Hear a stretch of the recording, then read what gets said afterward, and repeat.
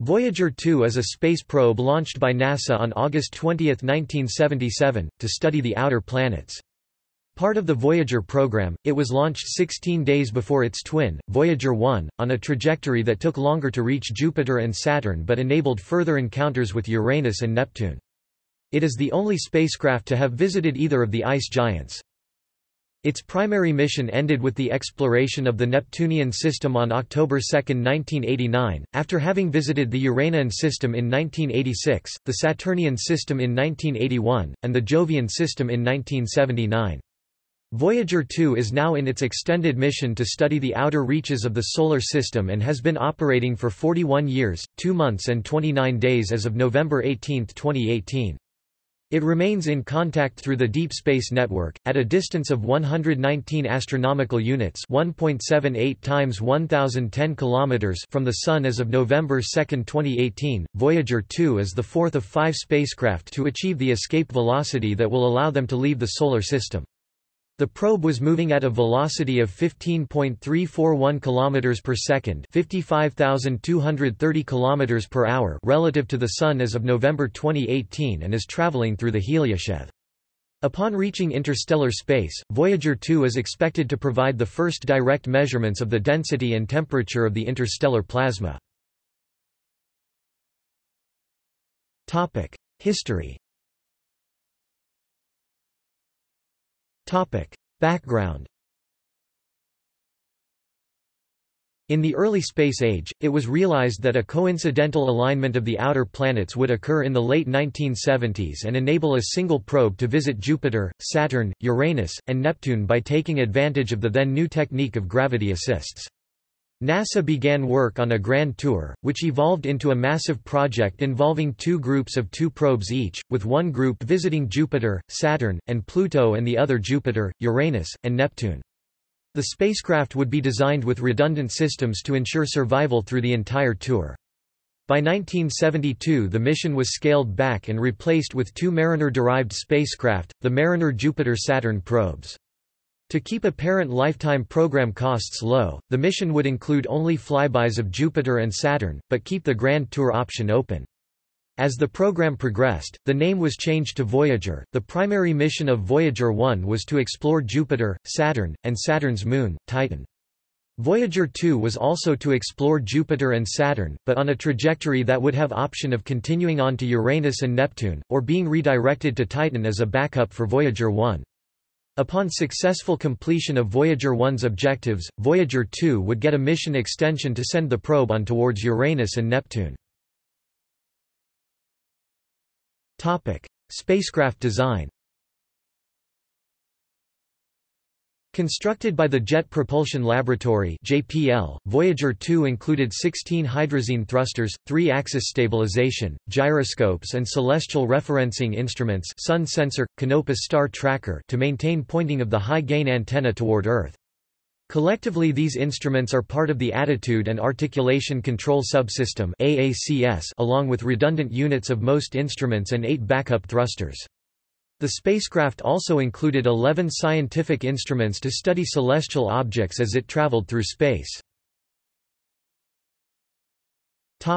Communications.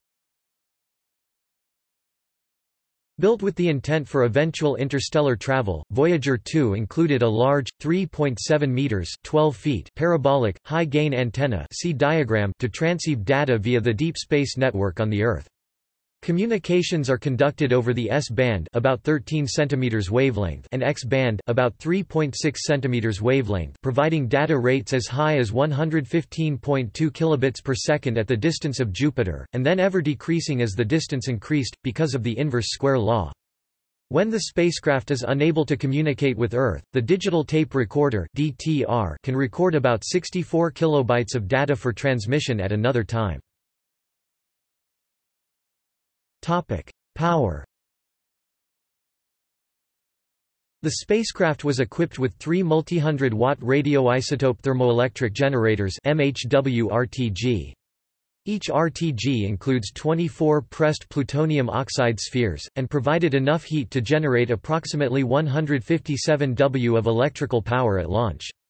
Collectively, the RTGs supplied the spacecraft with 470 watts at launch, having every 87.7 years, and will allow operations to continue until at least 2020. Topic: Scientific instruments. For more details on the Voyager space probe's identical instrument packages, see the separate article on the overall Voyager program. Topic: Mission profile. Topic: Launch and trajectory. The Voyager 2 probe was launched on August 20, 1977, by NASA from Space Launch Complex 41 at Cape Canaveral, Florida, aboard a Titan IIIE Centaur launch vehicle. 2 weeks later, the twin Voyager 1 probe would be launched on September 5, 1977. However, Voyager 1 would reach both Jupiter and Saturn sooner, as Voyager 2 had been launched into a longer, more circular trajectory. In April 1978, a complication arose when no commands were transmitted to Voyager 2 for a period of time, causing the spacecraft to switch from its primary radio receiver to its backup receiver. Sometime afterwards, the primary receiver failed altogether. The backup receiver was functional, but a failed capacitor in the receiver meant that it could only receive transmissions that were sent at a precise frequency, and this frequency would be affected by the Earth's rotation due to the Doppler effect and the onboard receiver's temperature, among other things. For each subsequent transmission to Voyager 2, it was necessary for engineers to calculate the specific frequency for the signal so that it could be received by the spacecraft. Encounter with Jupiter. Voyager 2's closest approach to Jupiter occurred on July 9, 1979. It came within 570,000 kilometers (350,000 miles) of the planet's cloud tops. It discovered a few rings around Jupiter, as well as volcanic activity on the Moon Io. The Great Red Spot was revealed as a complex storm moving in a counterclockwise direction. An array of other smaller storms and eddies were found throughout the banded clouds. Discovery of active volcanism on Io was easily the greatest unexpected discovery at Jupiter. It was the first time active volcanoes had been seen on another body in the Solar System.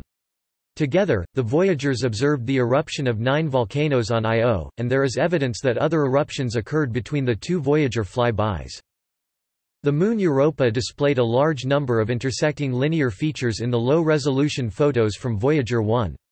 At first, scientists believed the features might be deep cracks, caused by crustal rifting or tectonic processes. The closer high-resolution photos from Voyager 2, however, left scientists puzzled. The features were so lacking in topographic relief that, as one scientist described them, they might have been painted on with a felt marker. Europa is internally active due to tidal heating at a level about 1/10 that of Io. Europa is thought to have a thin crust less than 30 kilometers (19 miles) thick of water ice, possibly floating on a 50-kilometer deep (30-mile) ocean. 2 new, small satellites, Adrastea and Métis, were found orbiting just outside the ring. A third new satellite, Thebe, was discovered between the orbits of Amalthea and Io. Encounter with Saturn. The closest approach to Saturn occurred on August 26, 1981. While passing behind Saturn as viewed from Earth, Voyager 2 probed Saturn's upper atmosphere with its radio link to gather information on atmospheric temperature and density profiles.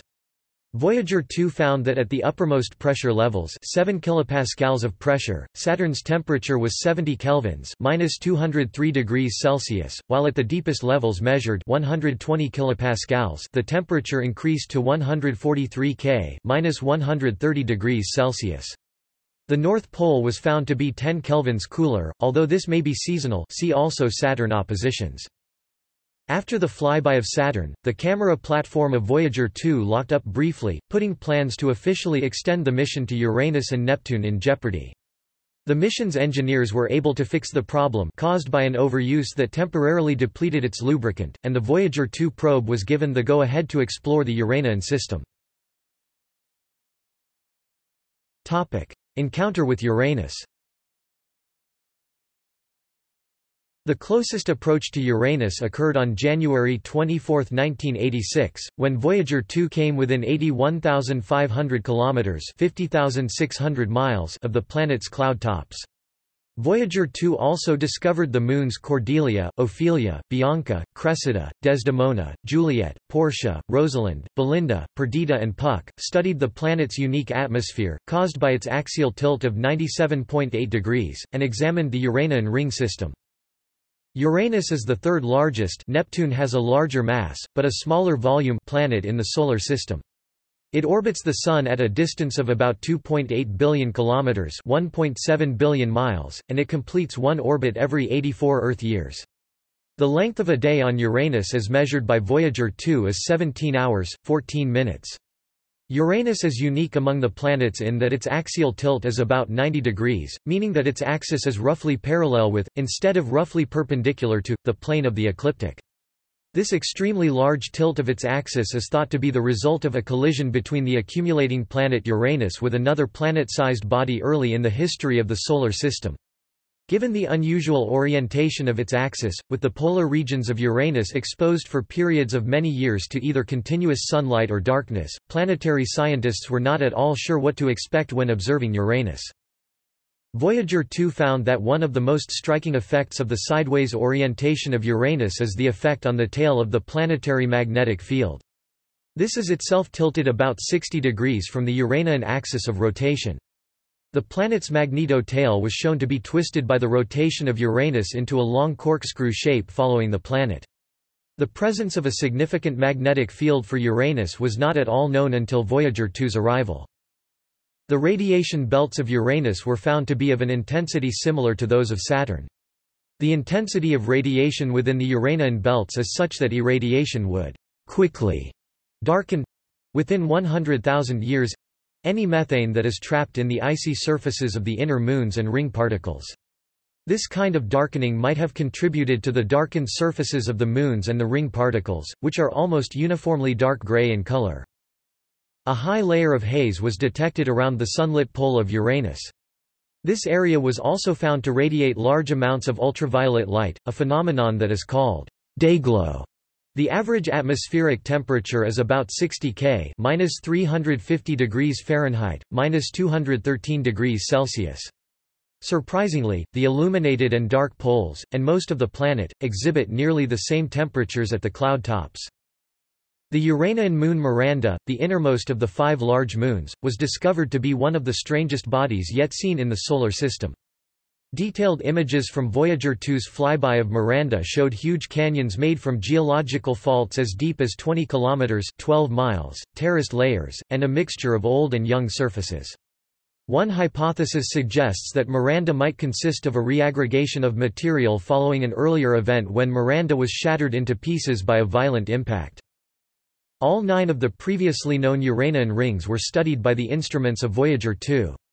These measurements showed that the Uranian rings are distinctly different from those at Jupiter and Saturn. The Uranian ring system might be relatively young, and it did not form at the same time that Uranus did. The particles that make up the rings might be the remnants of a moon that was broken up by either a high-velocity impact or torn up by tidal effects. Encounter with Neptune. Following a mid-course correction in 1987, Voyager 2's closest approach to Neptune occurred on August 25, 1989. Because this was the last planet of the Solar System that Voyager 2 could visit, the chief project scientist, his staff members, and the flight controllers decided to also perform a close flyby of Triton, the larger of Neptune's 2 originally known moons, so as to gather as much information on Neptune and Triton as possible, regardless of Voyager 2's departure angle from the planet. This was just like the case of Voyager 1's encounters with Saturn and its massive moon Titan. Through repeated computerized test simulations of trajectories through the Neptunian system conducted in advance, flight controllers determined the best way to route Voyager 2 through the Neptune-Triton system. Since the plane of the orbit of Triton is tilted significantly with respect to the plane of the ecliptic, through mid-course corrections, Voyager 2 was directed into a path about 3,000 miles above the north pole of Neptune. At that time, Triton was behind and below south of Neptune at an angle of about 25 degrees below the ecliptic, close to the apoapsis of its elliptical orbit. The gravitational pull of Neptune bent the trajectory of Voyager 2 down in the direction of Triton. In less than 24 hours, Voyager 2 traversed the distance between Neptune and Triton, and then observed Triton's northern hemisphere as it passed over its north pole. The net and final effect on Voyager 2 was to bend its trajectory south below the plane of the ecliptic by about 30 degrees. Voyager 2 is on this path permanently, and hence, it is exploring space south of the plane of the ecliptic, measuring magnetic fields, charged particles, etc., there, and sending the measurements back to the Earth via telemetry. While in the neighborhood of Neptune, Voyager 2 discovered the Great Dark Spot, which has since disappeared, according to observations by the Hubble Space Telescope. Originally thought to be a large cloud itself, the Great Dark Spot was later hypothesized to be a hole in the visible cloud deck of Neptune. With the decision of the International Astronomical Union to reclassify Pluto as a dwarf planet in 2006, the flyby of Neptune by Voyager 2 in 1989 became the point when every known planet in the Solar System had been visited at least once by a space probe. Interstellar mission. Once its planetary mission was over, Voyager 2 was described as working on an interstellar mission, which NASA is using to find out what the Solar System is like beyond the heliosphere. Voyager 2 is currently transmitting scientific data at about 160 bits per second. Information about continuing telemetry exchanges with Voyager 2 is available from Voyager weekly reports. In 1992, Voyager 2 observed the nova V1974 Cygni in the far ultraviolet. In July 1994, an attempt was made to observe the impacts fragments of the comet Shoemaker-Levy 9 with Jupiter. The craft's position meant it had a direct line of sight to the impacts, and observations were made in the ultraviolet and radio spectrum. Voyager 2 failed to detect anything, with calculations showing that the fireballs were just below the craft's limit of detection. On November 29, 2006, a telemetered command to Voyager 2 was incorrectly decoded by its onboard computer in a random error as a command to turn on the electrical heaters of the spacecraft's magnetometer.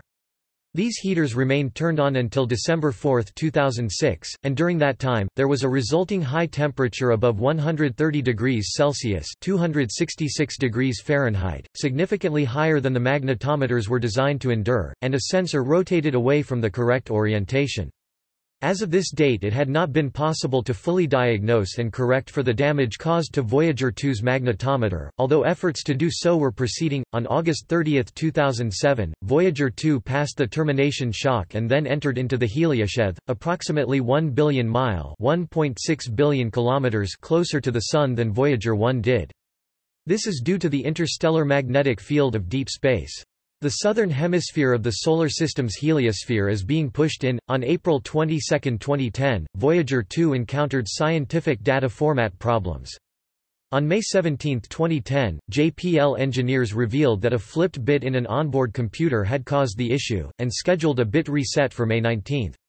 On May 23, 2010, Voyager 2 resumed sending science data from deep space after engineers fixed the flipped bit. Currently, research is being made into marking the area of memory with the flipped bit off limits or disallowing its use. The low-energy charged particle instrument is currently operational, and data from this instrument concerning charged particles is being transmitted to Earth. This data permits measurements of the heliosheath and termination shock. There has also been a modification to the onboard flight software to delay turning off the AP Branch 2 backup heater for 1 year. It was scheduled to go off February 2, 2011, DOI 033, 2011-033.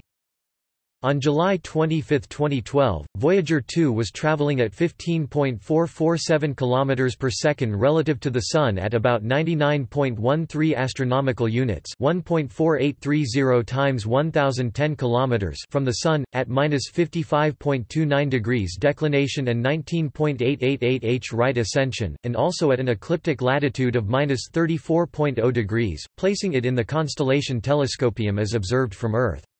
This location places it deep in the scattered disk, and traveling outward at roughly 3.264 astronomical units per year.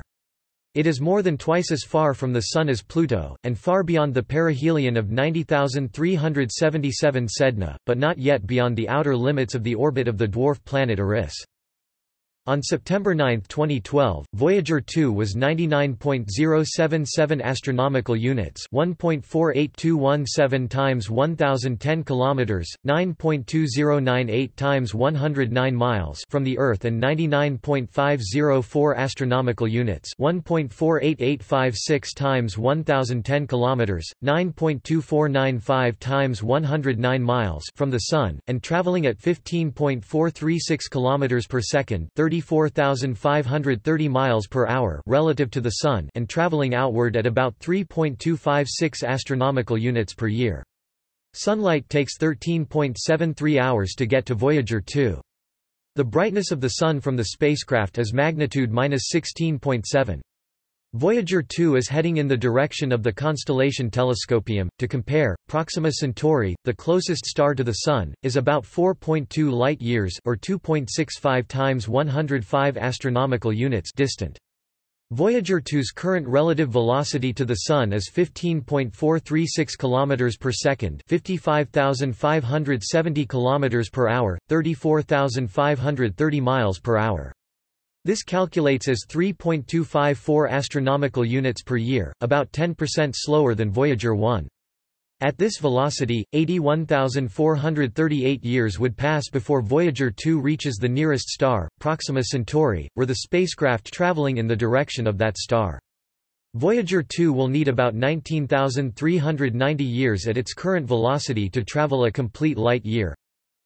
On November 7, 2012, Voyager 2 reached 100 astronomical units from the Sun, making it the third human-made object to reach 100 astronomical units.